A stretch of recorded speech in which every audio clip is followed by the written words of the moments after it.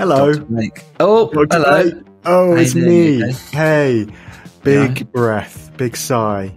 That was the most unprofessional I've ever been when people were warming up for that podcast. But not even warming up. We'd started recording. I just did a huge breath and we had to stop recording. I felt a bit embarrassed about that.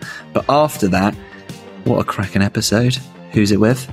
It's with Natalie from Spirohealth, and she is an Advanced Biostructural Correction chiropractor. So we get into the body in some ways, not in the weird way, but like how to sit, how to sleep, how to stand, the injuries we pick up, the things we might be doing wrong unknowingly that are affecting our bodies, creating aches and pains and things. So yeah, I feel like people are going to learn a lot.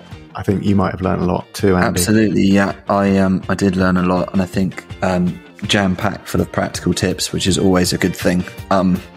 No fancy gizmos needed, and she actually said the best chair is the IKEA dining chair, which I'm assuming is not in the same price bracket as a lot of the office stuff you are seeing these days. So some really interesting revelations as well, and good tips for sleeping, standing, and there's a lot of hope in there, isn't there? Because it sounds like ABC can really sort your body out in a way that you might not think is possible. Yeah, absolutely. That was what it gave me, because as I said in my story, I had this sort of downward trajectory of more and more injuries, less and less mobility, until I found ABC, and it really it flipped my trajectory from a downward spiral to an upwards one. So yeah, listen up, listener, if you are someone who needs a bit of help and hope with regards to your body and your structure. Yep, enjoy. Hey listener, if you're enjoying the insights and stories we share on our pod, then don't miss out on any of our episodes. Hit the subscribe button to download and listen to our conversations at your convenience.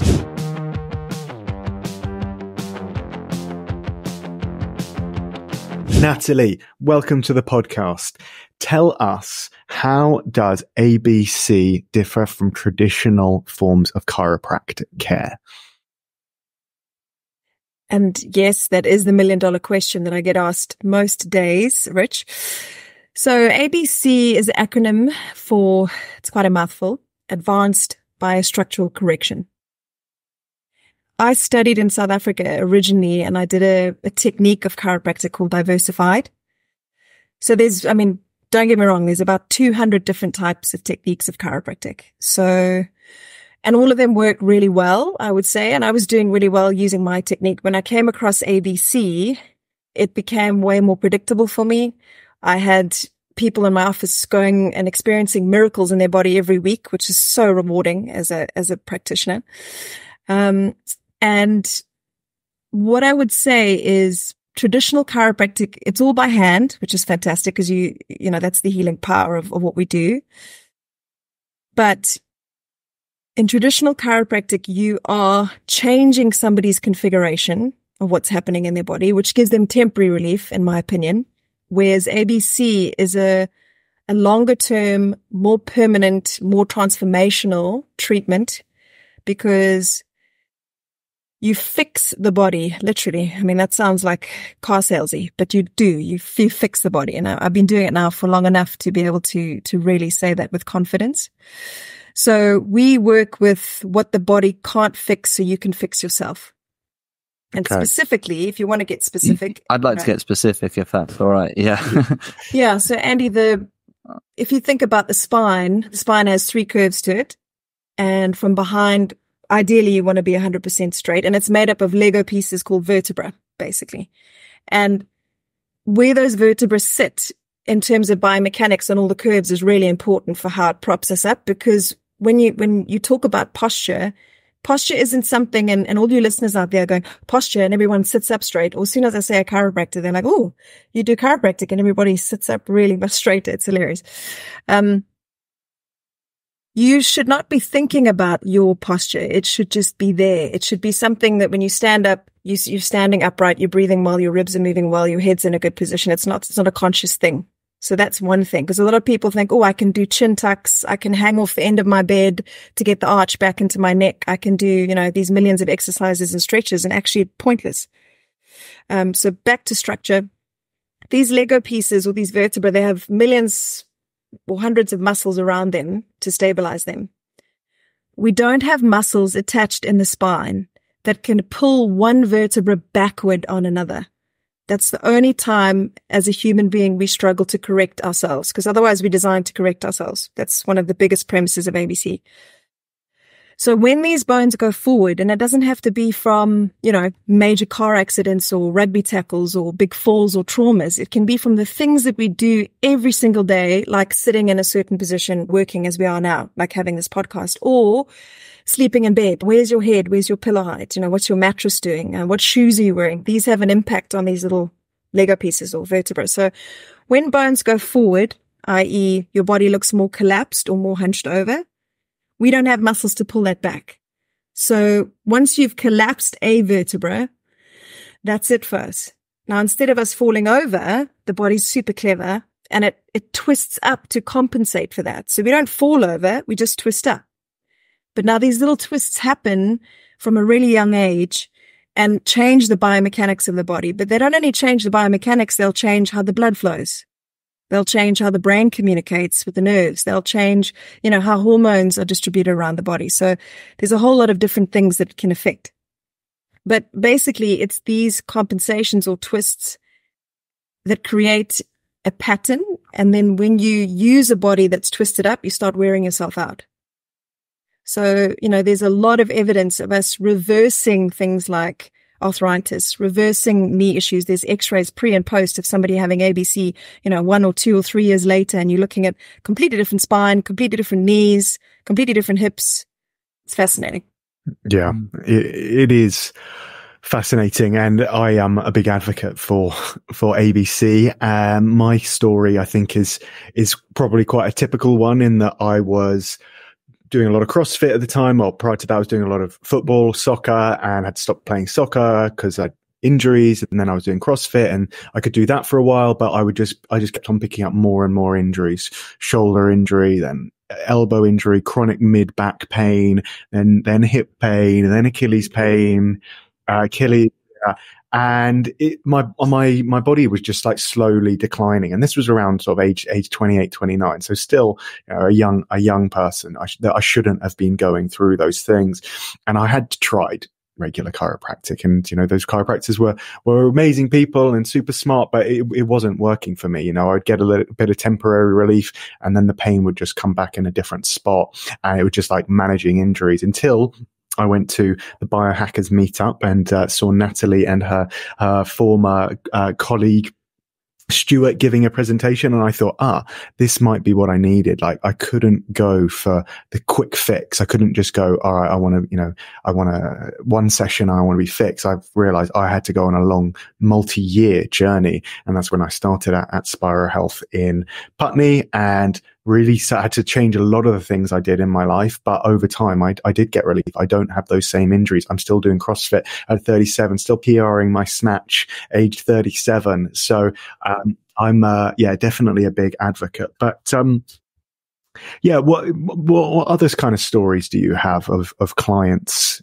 changing in ways such as I did? I mean, it's not only sort of this age group, it's also newborn babies. Unbelievable. I mean, I do the smallest amount of work, not much work with them, because they're obviously, super young and their bodies haven't gone through much of this, what I've spoken about. They're not even sitting upright. So bones going forward and twisting up probably haven't even happened yet. But there's another system that we deal with, which is called the meningeal system. For those listeners, anyone that's not familiar with that, meningitis is an inflammation of the meninges, and the meninges is think of it like a skin that covers the brain and spinal cord. It's got 3 layers to it, which are usually really loose, really, really loose. But when your body goes through twists and bends and shifts, it gets tightened up. So it starts to affect the nervous system directly. So ABC deals with those. So we do structural care, but we also do a very deep form of stretching on this meningeal tension. So yes, from babies with sleeping issues, scoliosis, people with, and they get told by orthopedics, nothing can be done, other than surgery. And it's not true. I've seen it with my own eyes. I've got results in my own office of a change in scoliosis. It takes time. A scoliosis is a double compensation. So it's a twist on a twist. So it is complicated and it does take a long time, but it's 100% possible to help with that. I've been in tears with good friends of mine because they haven't moved a shoulder for, 5 years, and then suddenly one appointment, not saying one appointment and it's fixed. I'm just saying along the line of the journey of fixing someone in a number of months or years, suddenly the shoulder just unlocks and they can just move their shoulder. And then it's a big moment. Wow. So can you talk a bit more about the patient journey and what you're actually doing? Because it sounds like when Rich came to it, he realized that it's maybe going to take longer, but obviously, as you said, the results last longer, in many cases forever. So can you talk a little bit about the patient journey and what you're actually doing? So typically, you obviously assess the client, take a good medical history, orthopedic neurological tests, etc., take some postural pictures, x-rays if needed, etc. And then once you've looked at them and go, okay, listen, I can help you. And there's quite a clear definition of what we can and can't help with ABC. The three things that we do not work with is malignancy, fracture, and diabetic complications. Those three things we won't work with, but everything else, post-surgery, lots of neurological conditions that people wouldn't touch with a barge pole if they were chiropractors. We're there. So people come in and we assess them. We usually start with a 3-month program. So it's called stabilization. We are seeing them twice a week. I say this because just by research that we do to transform the body using this technique, the quickest way to see the results is to come in 2 per week. 3 per week doesn't really accelerate it too much. 1 per week is too small because people tend to mess themselves up in inverted commas with how they sit, sleep, and stand, which I can get into a bit later on some tips on those things. But it's hard to fix a body and transform someone's spine if they keep going back into patterns and habits, much like, any kind of therapy you're going to have. Go back into old patterns and it slows you down. So typically it looks like that to start with, Andy. Pain relief. This is the frustrating part for a practitioner. I've had people with disc injuries crawl into my office. They can't even walk through the door, literally crawling through my office into the treatment room. And I do one session and they walk out. And frustratingly in their head, they're like, wow, I'm almost there. I couldn't even walk when I went into this. And it's a miracle. It does seem like a miracle. The healing and complete healing of the tissue and inflammation and et cetera hasn't happened. But there's been so much neural tension released from the stretches we do and the biomechanics that we fix that the whole body just works completely differently very quickly. But the challenge is educating someone in the fact that it's not, your body will revert back to old patterns very quickly. This is why the program is 3 months and I see you twice a week. So frustratingly, we can get really good results really quickly. People breathe better, clarity's there, energy's up, pain is 70, 80% gone. And yet, the education is, listen, this is an investment and this is going to take some time. Yeah. And I think one of the things that I found fascinating was how the spine is a root cause for a lot of people's injuries. Someone might have a knee injury and they go and get loads of physical therapy and a massage around the quad and the calf, but nothing helps it. And then you fix their spine and their knee pain goes away. You see a lot of that? I see so much of it. And once I did ABC for myself, as in learned about it, cognitively, I was like, makes so much sense. It makes so much sense as to what the actual cause of that biomechanical problem in the knee is. So when someone comes in with and they go, oh, I've had surgery, I've got cartilage issues, I've torn ACLs without even having trauma, just running a marathon or something. And I don't touch the knee. I do very minimal work on the limb at all. And the knee straightens, the strength returns, they can walk better, they can sit better, they can exercise, and I haven't even done any work on the knee. So yes, the spine is the key. And then there's that idea that the spine can correct itself in all directions apart from backwards. Is that just like a hypothesis? Is there like evidence for that? How did that come into being, that concept? Yeah, that is a good question. I mean, I'm probably not in a position now to give you, but I could research that for you and give you some factual as to how they really picked that up. Because it was essentially three main guys in the 1970s. Jesse Jatkowitz was one of the main guys and just an absolute genius when it comes to biomechanics of the body. He can look at you from 20 meters away and tell you what's going on in your body. So yeah, I'll find out about that and give you some more on that topic. Can we move on to some of the things that are bad for our posture, or maybe some of the activities that most damage our posture, or some of the kind of shoes we're wearing, way we're sleeping, the things you mentioned earlier? Yeah, so just to keep it super simple, the two things that you don't want to do with your spine is hyperflex it. So there's a natural normal amount of flexion of the neck or the mid back or the lower back. And then there's a natural or normal extension of the neck, extension of the thorax, and extension of the lumbar spine. And if you stay within those realms, you'll be fine. Now I'm specifically talking about exercises. So no hyperflexion, no hyperextension, just as a basic rule.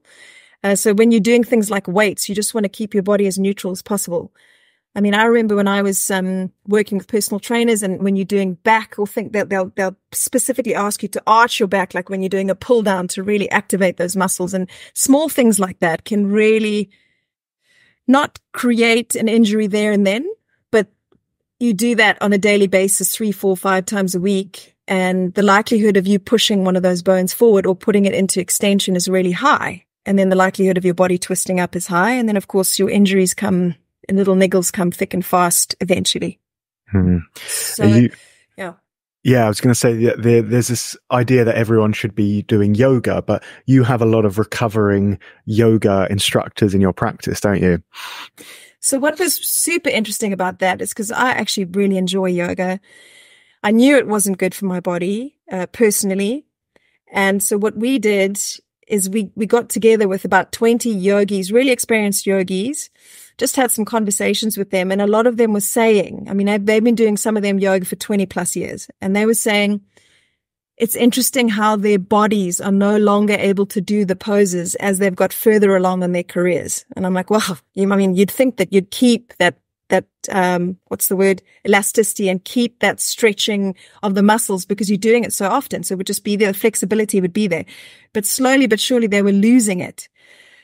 So we worked with them and we came up with a yoga flow, spine-friendly yoga flow. I actually have it on my website, which isn't any hyperextension or hyperflexion, but it does involve twisting, because you can do things that twist. You can laterally flex.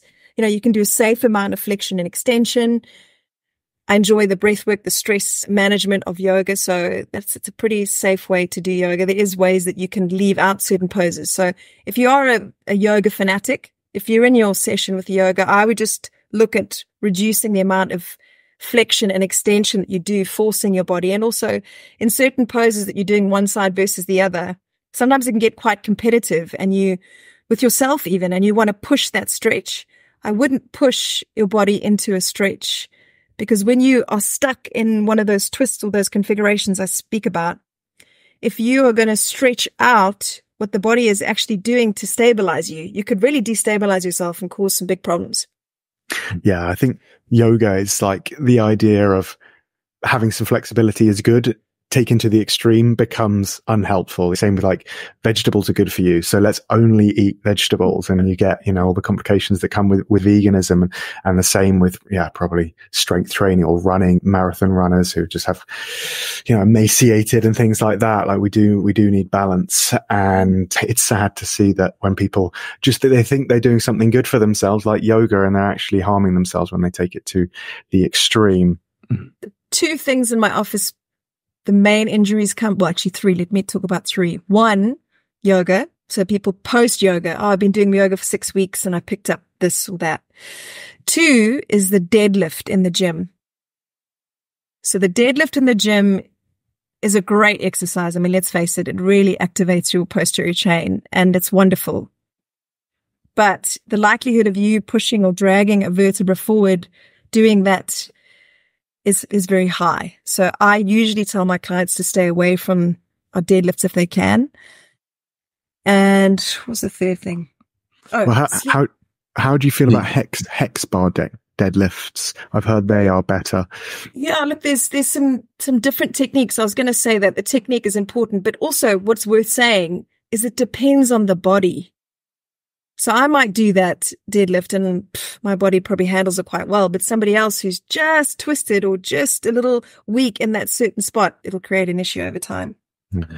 You were going to talk about sleeping, Natalie, and I was looking forward to that. Yes, so that was actually the third thing that I see in the office that creates the most injuries, or that people come in with, is sleeping on a memory foam mattress. Memory foam. And it's a big one. It's a big one because most people have invested a lot of money in it, and it's so well marketed that you think you're investing in your health, but actually I cannot fix a body that sleeps on a memory foam mattress. Period. Wow, why is that? So the quality and the properties of the memory foam. I mean, have you slept on? Have you used to have one? Yeah, I've slept on a half and half. I think so. It's the spring and then exactly. Yeah, I think I used to sleep on one of those. Well, the material itself, when you lie on it, you actually think it's quite firm, and you're like, well, this is great, but it does end up molding sort of into your body. So let's think about somebody now that's got these collapsed vertebrae that I speak about, these anterior vertebrae, and then their body's twisted up. And then you get into bed and all the bed does is mold into what your configuration is.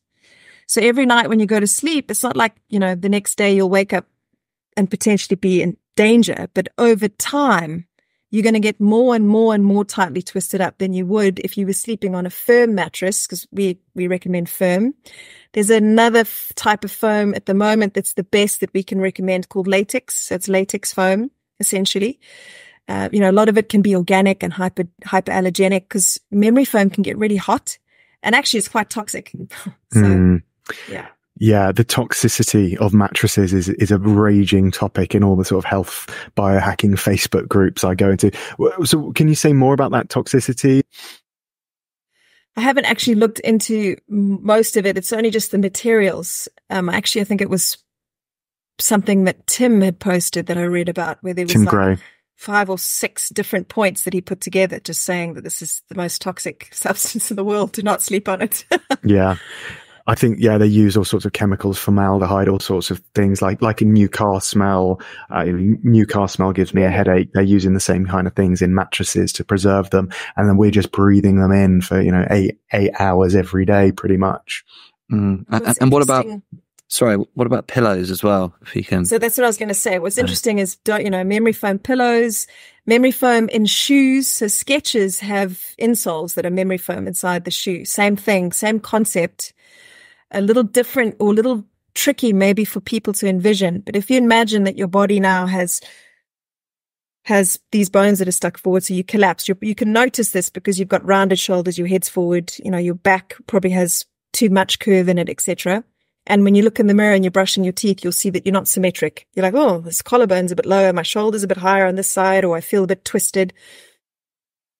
So when you put shoes on that are now memory foam, and, these twists and bends and compensations I talk about happen everywhere. They happen in the cranial bones, they happen in the jaw, they happen in the fingers, they happen right down into your arches, your toes, and your feet. So your whole body can be compensated up. Now, when you put these shoes on, really soft, just like the sleeping example that I gave, where you've got a twist on one side, the shoes, they don't stabilize your body. So when you put the shoe on, it's a micro challenge for your body to actually stabilize itself. So I'm exaggerating it here, but your body will be moving around to try and find a stable spot all the time in the shoes. The likelihood of you pushing a bone further forward when your body's got to look for a stable place is higher. So shoes can really impact us over time as well. Yeah, shoes is definitely something I want to come onto. But on that concept, just going back to sleep posture. Some people often ask me, how should I sleep? Side, back, front. What do you have to say about that?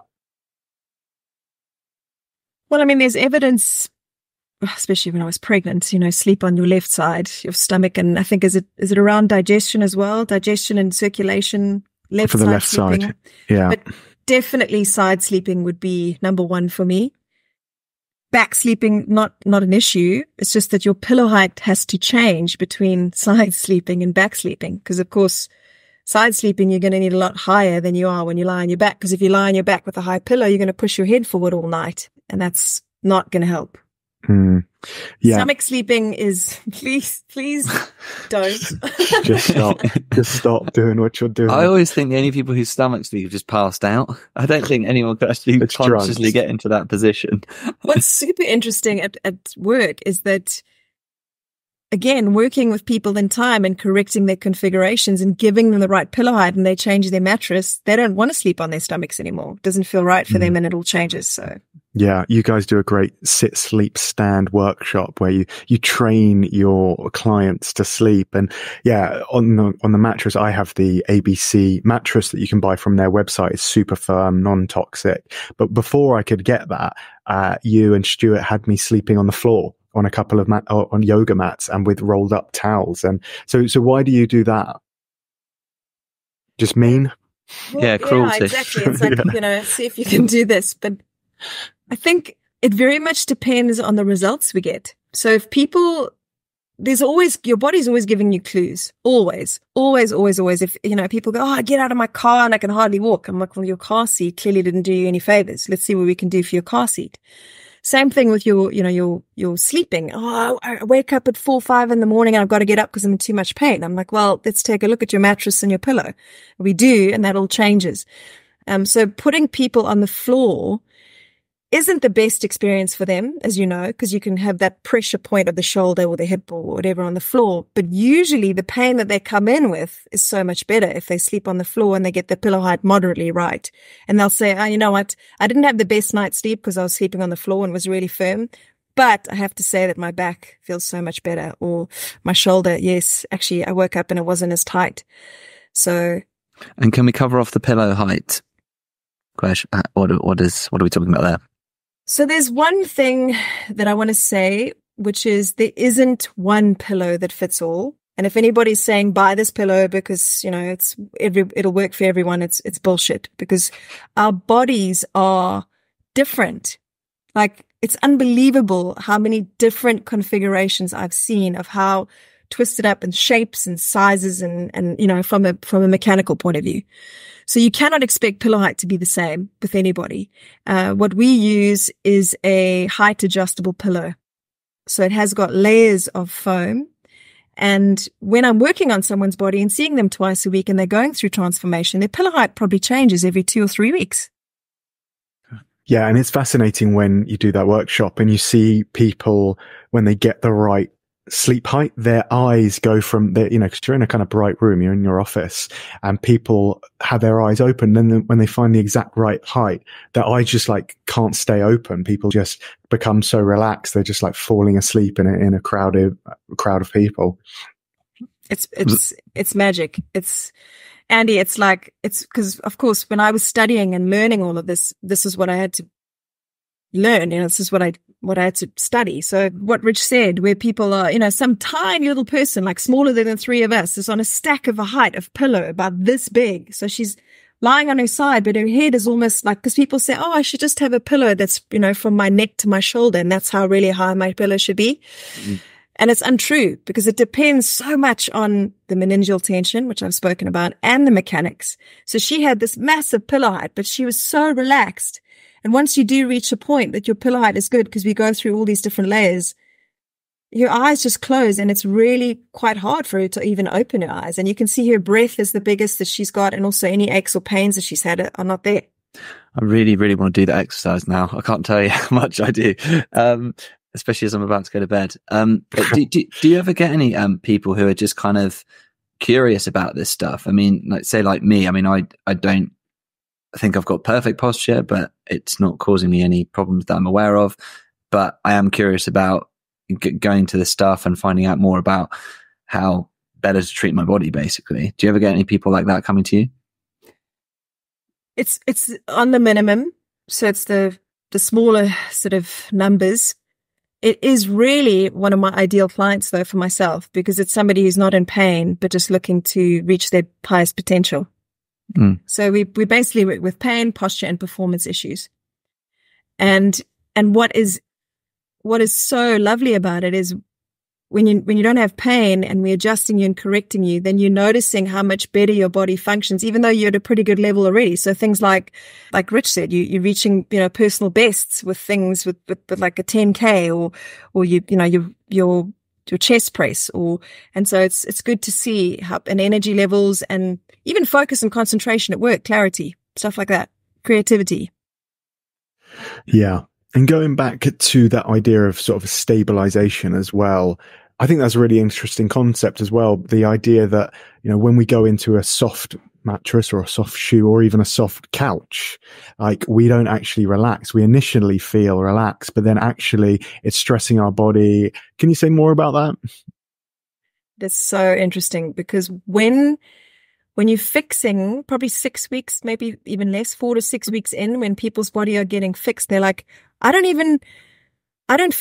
get pain on my couch now. And I'm like, she's like, yeah, I didn't have that before. And I'm, yeah, but your body was so screwed up before that when you got on the couch, it didn't make any difference. But now that we've fixed you up, sitting on something bad, your body's going, this is not working for me at all. So it's so true. The subtlety of the change in things like breathing rates or even breathing efficiency. You don't even know that's happening on the couch. But I mean, think about a airplane flight. If you're traveling economy and you're on an airplane flight, you do, 4 to 6 hours, maybe even a long haul like South Africa, 11 hours. Nobody gets off the plane feeling great. Nobody gets off and that's just the shape of the actual chair. So a tip there is to actually put the pillow that they give you, which is really small and quite feeble, put it under your butt cheeks so that your hips are higher than your knees when you're sitting. That really make a huge difference to your spine, posture, function, physiology on the other end. Yeah. And you sell those seat wedges, don't you, for office chairs, for cars and everything. So why is it important to have our hips above our knees? Basically, when seated. Yeah. It's basically it's like a high heel for your pelvis. So a certain heel for men and women is actually quite beneficial for our posture because it pops us up. So we, for shoes, we have these tiny little heel chips that we put, especially in barefoot shoes, the back of the shoe to create a lift. Now in the pelvis, when the hips are higher than the knees, you tilt the pelvis in the direction that props up the spine from the bottom. So you're using less effort to just sit. And then of course, if you're more upright, you're breathing better because your ribs can move and you've got more space for your heart and lungs. So sitting at a desk all day with hips higher than knees is one of the best things you could do. And obviously the position of your computer is a good, important one as well. Mm. And then what are the best and worst kind of shoes? So Birkenstocks, the worst. Crocs.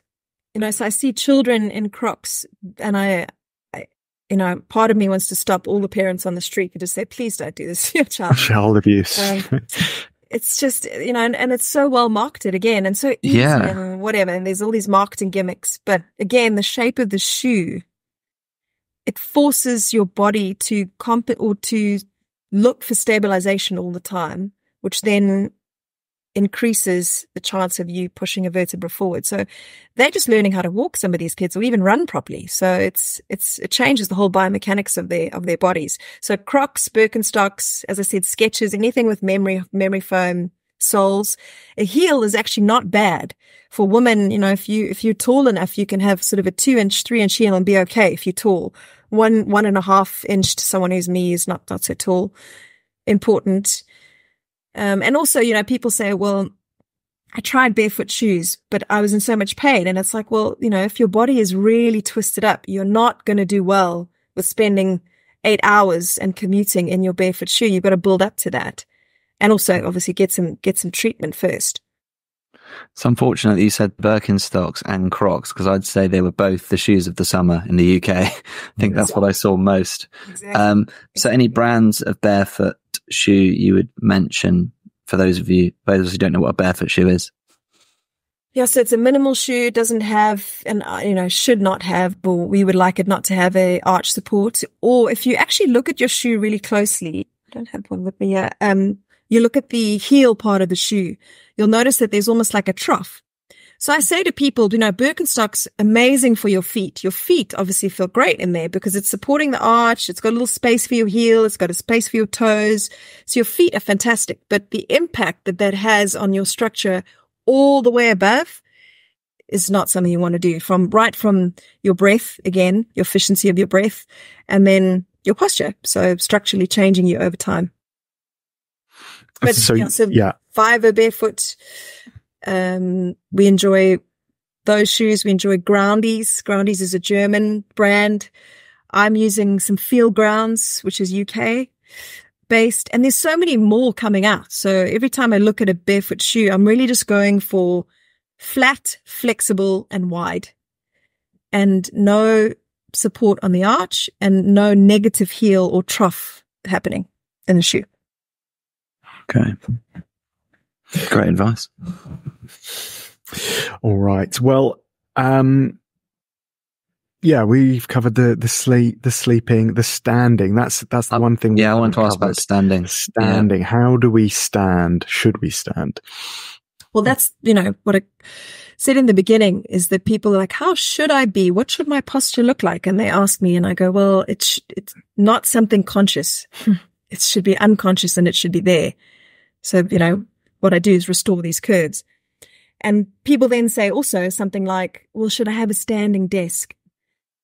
Now, standing desk is great, but you'll notice that a certain number of time into your meeting or whatever you're doing, you'll start fidgeting. So either leaning on one leg or crossing one over, or what I do is I end up opening my legs quite wide so that I'm like leaning into. So as soon as you notice yourself compensating, those are compensations. Sit. Just sit, just change. It's the change between sitting and standing that your body wants. It's not so much, oh my God, I sit for 8 days. 8 hours. It's a problem. I'm going to stand for 8 hours. It's not that. It's the movement that your body wants. So we just encourage people, get up, use the toilet, get a drink, get a coffee, get a tea, come back, and then, change standing, sitting, standing, sitting. But ideally, biomechanical position of standing is that your feet are directly under your hips, your feet are turned out at about 10 degrees on either side. Arms are relaxed by your side, and you're looking straight ahead. Mm-hmm. Yeah, that's interesting you say that there is no perfect posture, because I was listening to this football podcast and they're always like, oh, Phil Foden, he has the perfect posture. But I don't think he does. I think he's got slightly like lordotic spine. And then also on the topic of posture, I often get Instagram adverts for like this kind of like, almost looks like a bra, but for men and women, that brings your shoulders back. What do you think about those kind of unconscious? Do you want me to say that I've got one, or should I just leave it off this episode? Yeah. Well, I always say to people, what are your goals? If your goal is to be upright for an evening because you've got an event, wear the back brace. But if your goal is to be pain-free, muscle tension-free, and be upright, then look for another way. If you think about wearing a cast on your arm for 6 weeks because you broke a bone. When you take that cast off, because you haven't moved those muscles, you've atrophied. So if someone's wearing a brace for X amount of time in a day, the muscles aren't being activated at all, some of them, and there'll be such an imbalance there as well. So it can create such a knock-on effect of wearing those braces. If that's what you're looking for to change your posture, I don't promote those as well. You touched on flying, and I'm just conscious in the age of like digital nomads and people working from loads of different environments. Could you give kind of practical tips for people who are maybe sitting on 4 or 5 different chairs a week, sleeping maybe in a couple of beds in a week? What are kind of things you can take with you? Or practical tips like hips above knees, yes, and that kind of thing? Yeah, so hips above knees. So for me, if I can't travel with my wedge with me, which just, looks like this. I've actually got it on this chest. You'll have to describe this for the listeners, Rich. Okay. It's like a triangular cushion. It's pretty tough. It's wedge shaped. That's why it's called a wedge. And it covers your chair, maybe half the chair or 3/4 of a chair. Great description. Go on most chairs. I have them in my car. I'm sitting on one right now, actually, in my office. So bonus points for me. Bonus points for you. So if you can't do that, obviously, I use, if I go to a theater, or if I'm, like you say, working in a space where I know the chair is rubbish, I will roll up my scarf or my jacket and I'll stick it under my butt cheeks so that my hips are higher than my knees. Same thing in a taxi or something. I'll be like, no, I can't sit like this. So I'll roll something up, stick it under my bum. So that would be the one way that I would, get around a chair that isn't so good. And also, depending on what's going on your spine, you can sit to the edge of the chair so that, if it's a terrible, terrible chair. I find that a lot of bar stools are a problem, where there's no back. So when you're sitting for a long time and you have no support, it's not ideal. People will say to me, when I'm working, should I sit on an exercise ball? And I'm like, no, absolutely not. I mean, you can do it for a period of time if you want to, 20 minutes or something like that, but it's not something to sit on for 8 hours. Why is that? You're not giving your body a chance to be as supportive. I mean, you're not stable. So the whole time it's obviously challenged, which is what you want to do when you want to challenge those muscles. But I wouldn't do that for 8 hours. Your spine, if you're going to sit and focus for a while, you'll need some support there. So the position of your hips higher than your knees balances your pelvis, props up your spine without effort. So your muscles are not working as hard. What else you said? So in hotel rooms, if the bed, now you'll know if the bed is a problem for your body because you won't feel good in bed. I mean, I always remember going to my first night away of being a new mom. And I was like, I'm away from my baby. I'm going to sleep so well. I'm going to have no interruptions. And I get in this hotel room and I'm lying in the bed and I'm like, crap. I just started to get like growing pains. My legs were sore. I didn't know what to do. I kept tossing and turning. I slept on the floor, froze my ass off, but I still slept on the floor. And I didn't get any sleep. But yes, so beds, you will know if the bed is not good for you. If you can't fall asleep, you're tossing and turning and you've got any sort of tension or aches or pains, then sleep on the floor.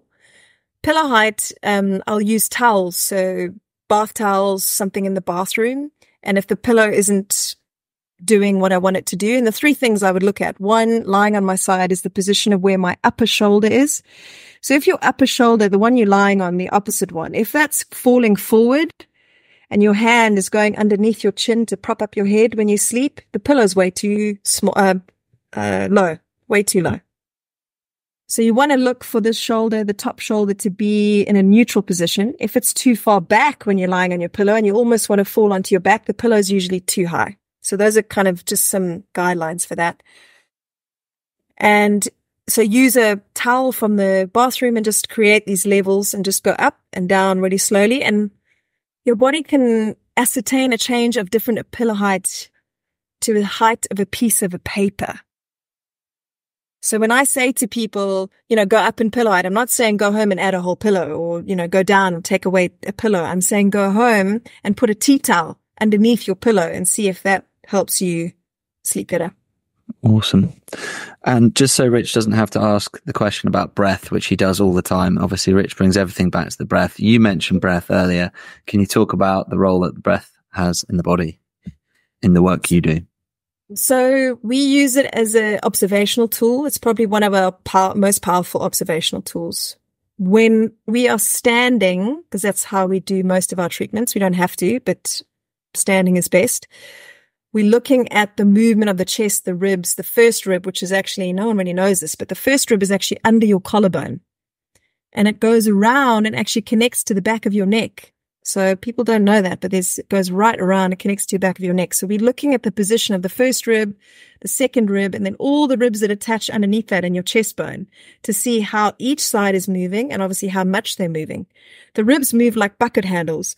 So if we don't see that movement being symmetrical or as open, as free, as long as it could be, there's an issue. And every mechanical adjustment that we do, we then compare. So we're like, okay, that's a better breath. Oh, that's a worse. Okay, let me try something else. So the breath is an observational tool.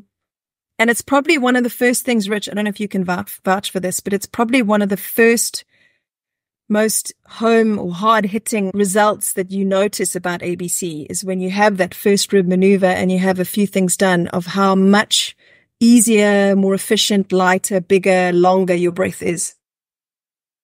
Yeah, absolutely. It's a really interesting diagnostic tool. Your body is struggling if it can't take a deep breath. And going back to self, being in the back of an Uber or something, in a little Prius, because I find that position, I get really anxious in Ubers because my knees are so high, and normally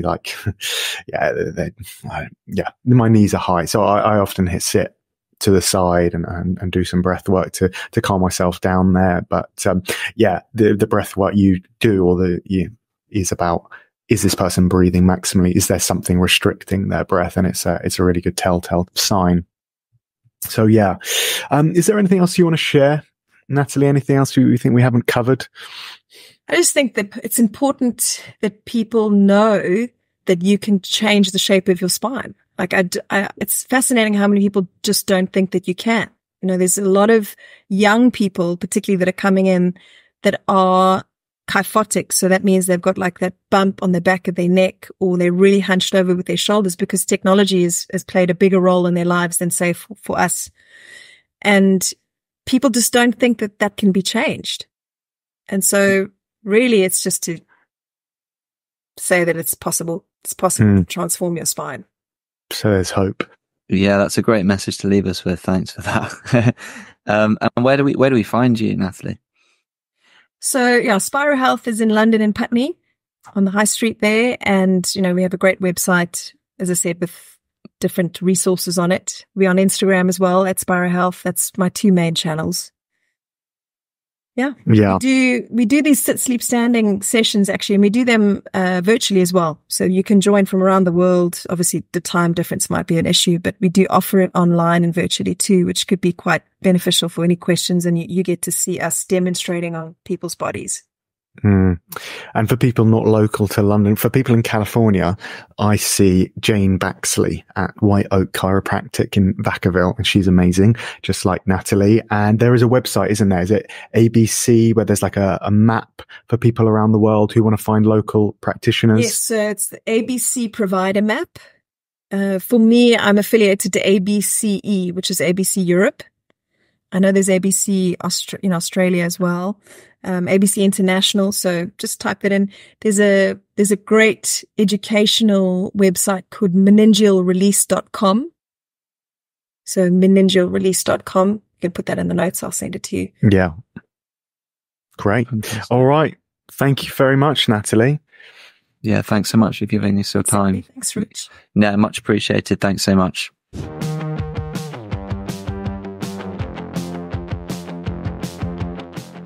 In conclusion, no, we're not going to do in conclusion. I really hate it when people finish a